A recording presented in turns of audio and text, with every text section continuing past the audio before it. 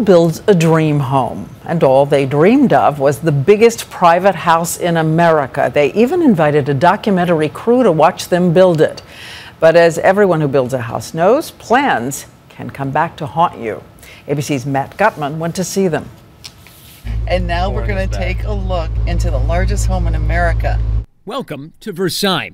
So here's our grand entrance. Not bad. It's the McMansion supersized, 90,000 square feet, big enough to fit two 747s. We have 2 movie theaters. Oh, that's the observation deck. The bowling alley is downstairs. This is our sushi bar area. People say, oh, why do they need 9 kitchens? Are there 9 kitchens?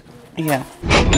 Jackie Siegel, the queen of Versailles, did mention the 6 pools and the segways to get around. She's starring in a documentary premiering Friday about her family's quest to build the biggest home in America. Oh my God. Filmmaker Lauren Greenfield's cameras caught it all. The 8 kids, 5 dogs, 1 taxidermied, and the family's financial decline. The market fell over 700 points. I would say it's touch and go right now.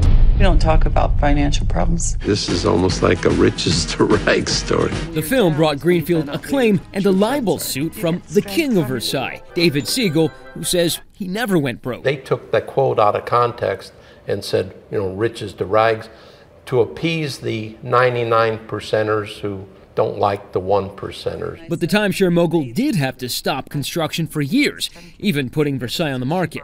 But Siegel's business is now thriving, as is Jackie's shopping. Oh my goodness. Her shopping, Gucci, Valentino, Versace. And they hope to start building again soon. It doesn't feel big. It doesn't feel big. It still doesn't feel big. I mean, You want to make it bigger? No, I don't want. I want to make it done. Matt Gutman, ABC News, Windermere, Florida.